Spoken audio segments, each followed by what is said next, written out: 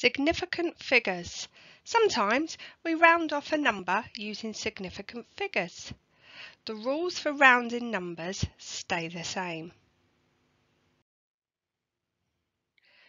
All numbers or figures not zero are significant. Rounding numbers.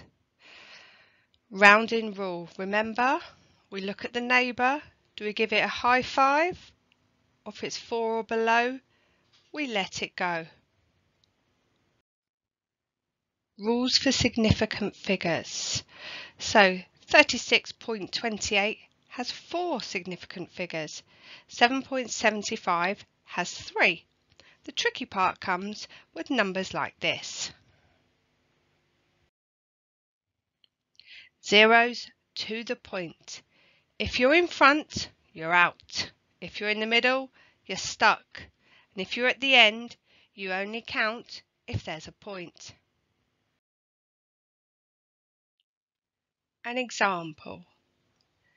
2001 has 4 significant figures because the zeros are counted.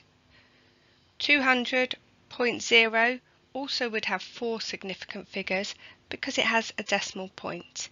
And then 200 would only actually have 1 significant figure, but the other 2 zeros we leave for placeholders to hold the value of the number. One significant figure, SF. So here's our number. There's our first significant figure. The neighbour is 8. So we have a look. That's a high 5, so we're going to add 1. And there's our answer. 2 significant figures. As you can see, all those zeros, we don't count them. They're at the front.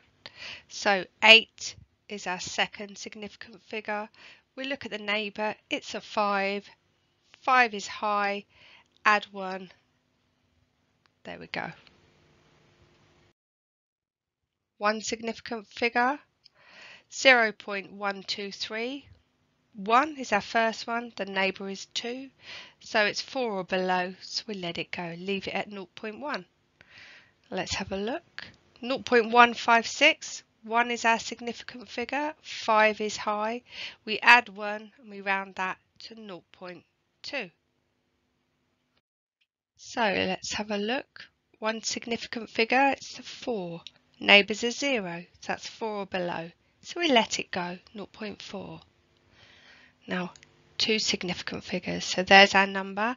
Now our figure here is a 0 because it's in the middle, we count it. The neighbour's 5, so we add 1, so that would make that 31,000. So we leave those zeros there because they're placeholders to keep the number the same. 3 significant figures, number 9 and the neighbour. It's a number 9, so we're going to high 5, we're going to add 1 and carry them over each number. So our answer will be 0.300. Now 2 significant figures, so our second figure is 9 and our neighbour is 9. We're going to add 1 and carry it over again, and our answer would be 4 million. And as you can see, we'd leave these zeros in because you need to keep the value of the number, and we put those little dashes in to show the thousands. So let's have a look at a question. Say you're asked to estimate this in an exam paper, rounding to 1 significant figure. So we would write that as 400,000 times 0.006, which equals 2,400, and the actual answer is this. So that is a good reason why we would round up and estimate using significant figures. Zeros to the point. If you're in front, you're out. If you're in the middle, you're stuck. And if you're at the end, you only count if there's a point.